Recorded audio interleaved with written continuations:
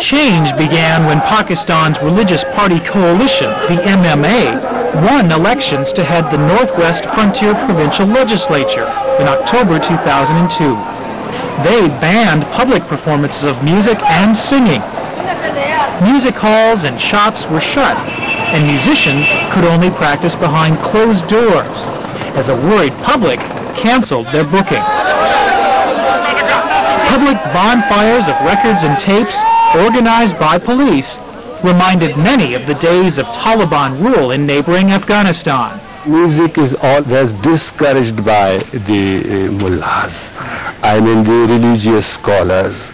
So I don't know why Islam is a very natural religion.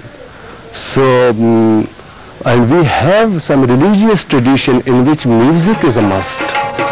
But since very long, they have been saying that music is haram and music is the work of a devil.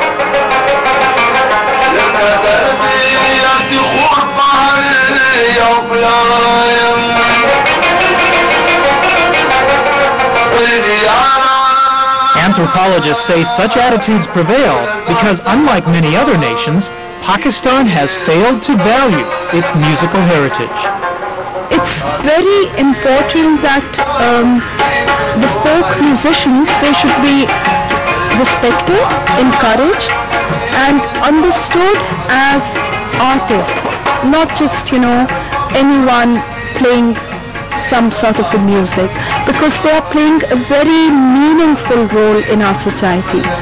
And like different kinds of music would continue to exist, but if folk music is lost once, I think it would be very difficult to revive it. We have so many rare orchestras, compositions. There is different kind of music which nowadays nobody can play. So you have to preserve it. You have to record it.